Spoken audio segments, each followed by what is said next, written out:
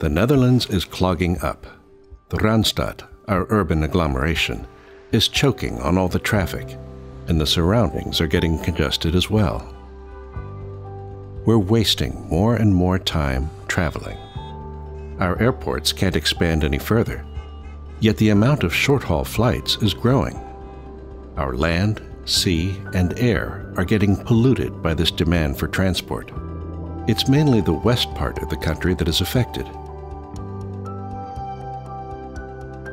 But there's more to the Netherlands than just the Randstad.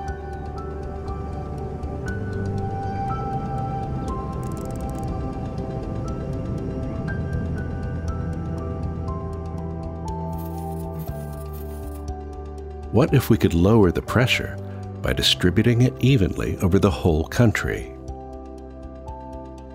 Trains have been creating prosperity from their beginning. They have even made the Industrial Revolution possible. In the Netherlands, we built an intricate railway system. We have a valuable asset, namely our regional railroads. Right now, we look upon the north as an ending point of our railway system.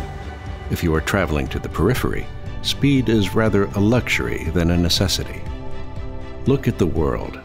Traveling is getting harder every day.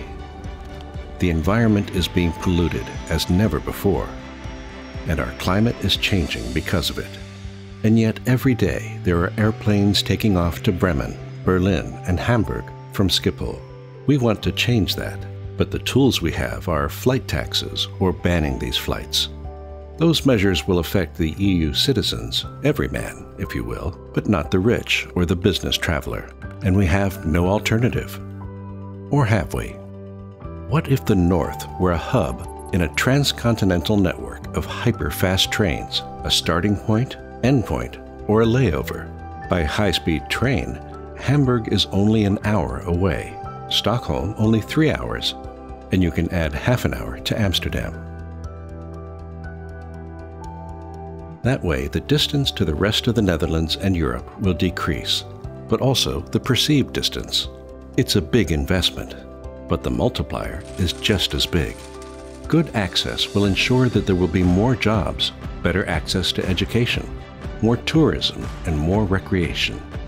The demand for housing will increase, and we will draw more talent to the North, maybe even another Nobel Prize winner. We will reposition the North.